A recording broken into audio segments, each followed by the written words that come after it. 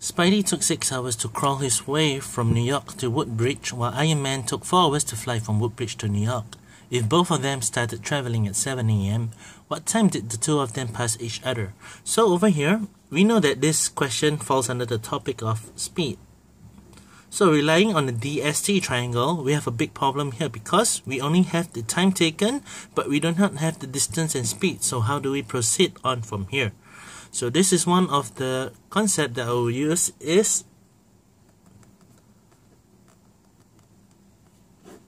inverse ratio. So what does this mean is that first, we know that the time ratio taken for Spidey to Iron Man is 6:4. So if we simplify it, we know that it's 3:2. Okay, based on this ratio, I can find out the speed ratio for Spidey and Iron Man.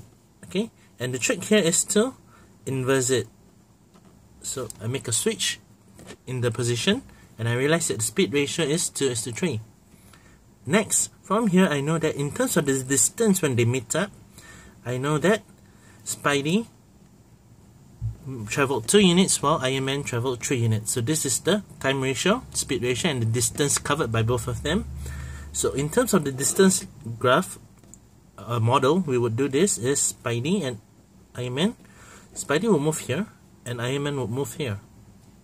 They will meet somewhere over here instead of the middle because we know that Spidey is slower than Iron Man. So this is the point that they will meet each other. So what we can say that here is that Spidey take 2 units to travel from here to here, while Iron Man take 3 units to travel from here to here. So what does this mean is that the total distance is 5 units. Spidey take 2 units to meet up with Iron Man. So over here, what we're going to do now is that 2/5 of Spidey's journey, time taken, which is 6 hours.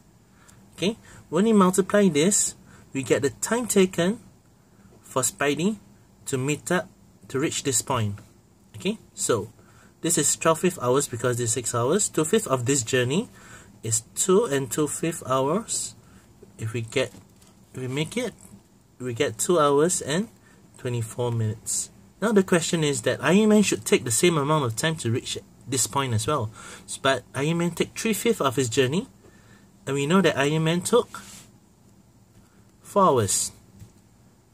Hence, 3/5 of 4 hours would also give me 12/5 hours. If we simplify it, we also get 2 hours and 24 minutes. Hence, we know that this is the exact duration where they meet up at this point. Hence, what time did they start traveling? They started traveling at 7 AM. Hence, 2 hours and 24 minutes after 7 AM would be, so if you draw your timeline,